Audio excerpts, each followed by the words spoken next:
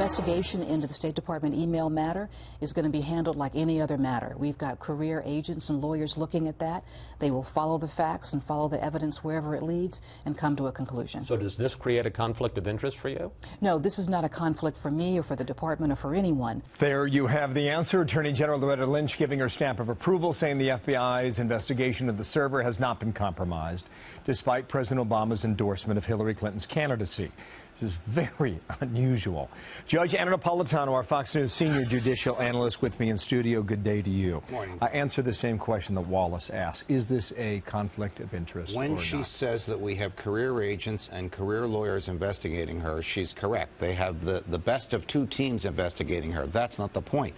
The point is at some point their investigations will end, the evidence will be on her desk, and she, who has been appointed twice by President Obama, wants to be the U.S. Attorney here in New York City, in Brooklyn, and wants to be Attorney General of the United States, will have to decide whether the person President Obama wants to succeed him will become a defendant in a criminal case.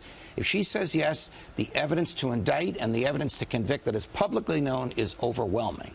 Does she have a conflict? It's hard to believe she hasn't addressed this with the president. They both have. Really?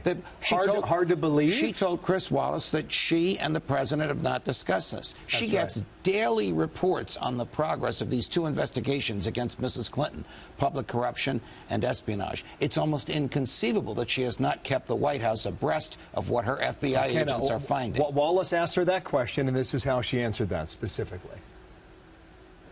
We've never discussed the Clinton case. I've never spoken about it with the president or really with anyone at the White House. That's not the kind of relationship that I have with people there, and it would be inappropriate to do so.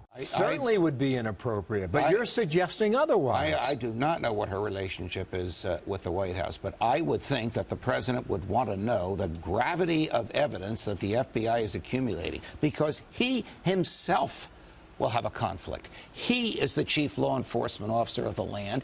He knows Mrs. Clinton is in the crosshairs of the FBI for two very serious criminal investigations. He wants Mrs. Clinton to succeed him, and he, Bill, emailed 4 of the top secret emails to Mrs. Clinton at her Clinton You're suggesting server. She's not telling the truth. I'm suggesting that she doesn't want to confront the obvious, which is they must have talked about it and they have to decide sooner or later which way they're going to go. The investigation on the emails is over, with the exception of the interview of Mrs. Clinton herself. It will take place before the Democrats meet in Philly. Phil, the third week of July. Then if your suggestion then is that he's asked her whether or not he should get behind her candidacy. She may very well have said, right, I don't want to talk about this because I've got to give you a professional recommendation. She may have said that, which is the implication she's given Chris Wallace. But to suggest there's no communication going on is a head-scratcher. Wow. Judge, thank you. You're welcome.